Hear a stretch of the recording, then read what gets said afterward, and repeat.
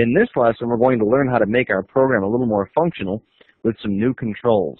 Specifically, we're going to learn about text boxes and labels.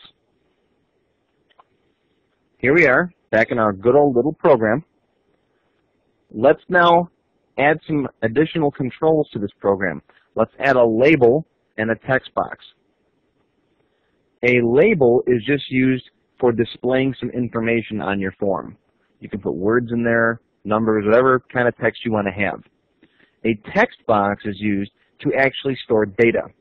Let's see how these work. First, let's move this click me button down a little bit. I'm going to click on it, hold my mouse button down, and drag it down. Put it right about here. Now I want to grab a label. Here's the labels right there. This little A, click on it, and then come over here onto your form, and then again click and draw out a box. Not too big, maybe about that big, and let it go.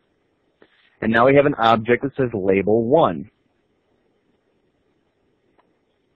Now over here in the properties for label 1, let's come down and change the caption so that it says enter your name and then a colon.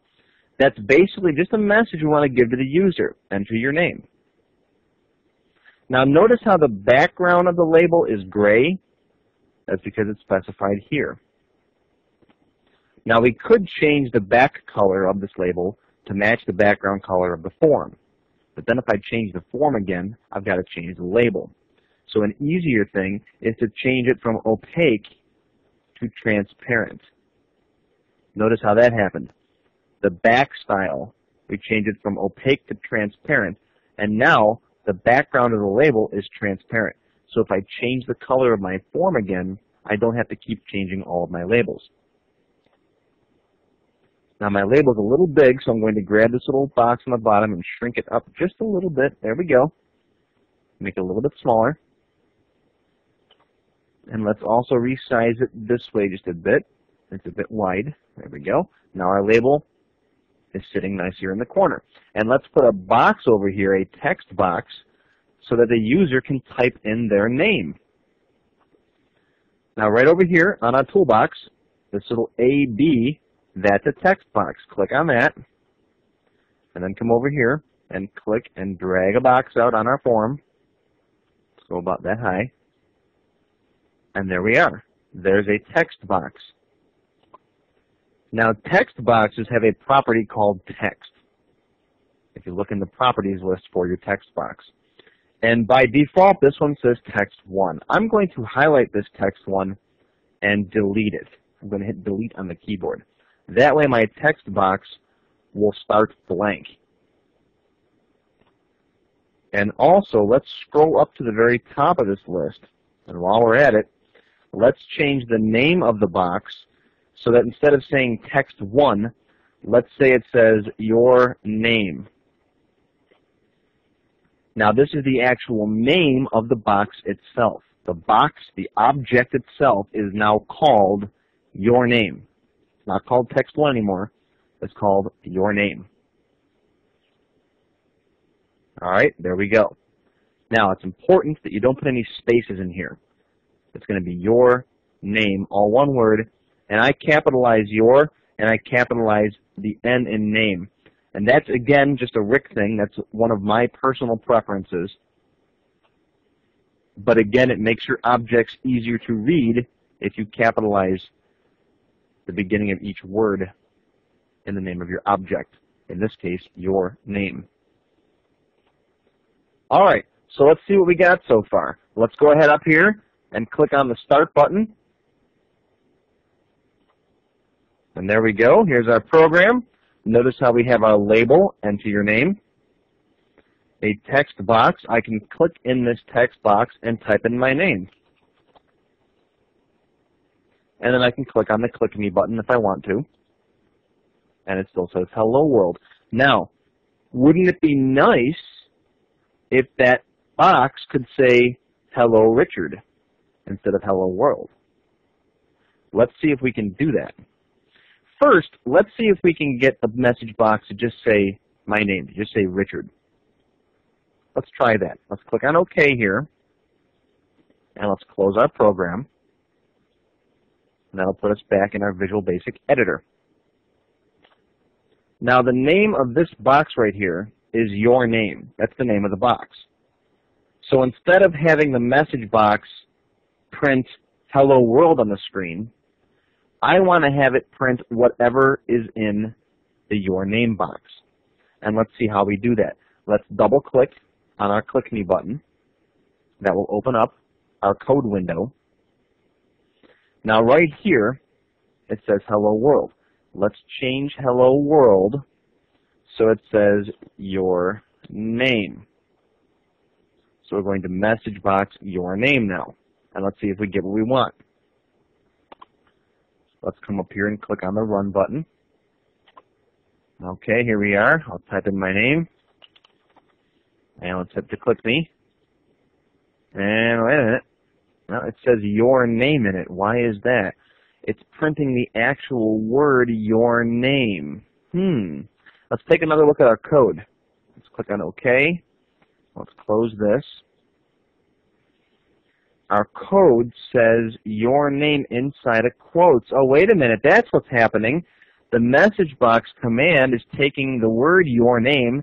It's inside a quote, so it's actually printing Your Name in the box. If we get rid of the quotes, let's come over here and get rid of the quotes. Now what will happen is message box will now print the value that is in the Your Name box. Let's see how that works. Let's come up here again and click on the Start button.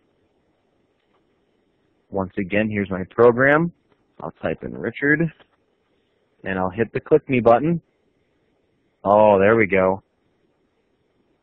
Now the message box command is message boxing Your Name. What is Your Name equal to right now? It's equal to Richard. And that's how we can use the message box command in a command button to display information on the screen, whatever information the user has typed in. Let's close this. Okay. Close that. And there we go. See? This is now a value. If it's inside of quotes, it's just going to print the word Your Name in the box. But instead, it's going to send the value for Your Name to the message box function. Now, we're still only halfway there, because if you recall, I want to have this button say Hello Richard, or Hello Joe, or whatever you type in to the Your Name box. Well, here's how you do it. Right in front of Your Name, type in Hello, close quotes, and then Your Name. Let's see if this works. Now again, you can ignore that little yellow box that pops up. Let's go ahead and run our program. Oh, what's going on here? Compile error expected end of statement. Now I've got no idea what's going on here. Compile error means that there is a syntax error in your program somewhere. A syntax error means essentially you didn't write your line of code correctly. Visual Basic's going, I got no idea what you want to do. Expected end of statement means that Visual Basic expected the statement to end after the word hello. Something's not quite right. Now, let's click on OK to close this error message, and notice how this is in red. If Visual Basic finds any errors, any syntax errors in your code, it's going to highlight them in red. Now, what's happening here is I've got some text in a string of characters. A string is simply a fancy word for some text inside of quotes, and then Your Name. But I need some way to put them together. Somehow we've got to put these guys together. Well, here's a special command for you. Use the ampersand, that little guy. All right, I'm just going to click down here to turn off that yellow window. I hate those little yellow tips. All right, use the ampersand character, and that will put together hello and Your Name, and then send them both to message box. Let's see how it works. Let's come up here now and click on the Run button, and I'll type in my name, and I'll click on the Click Me, and there we go. Now it says hello, Richard. It took the text hello and concatenated, that's just a fancy word for putting two text strings together. It concatenated the word Richard, the value from my box. But notice there's no space between them. How do we get a space in there? Well, let's hit OK here and close our program. And let's just stick a little space right inside there.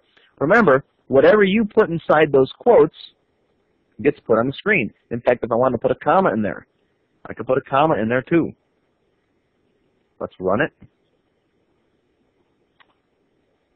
And I'll type in Joe this time. Click me, and it says hello, comma, Joe. And there's our space. So in this lesson, we learned a lot.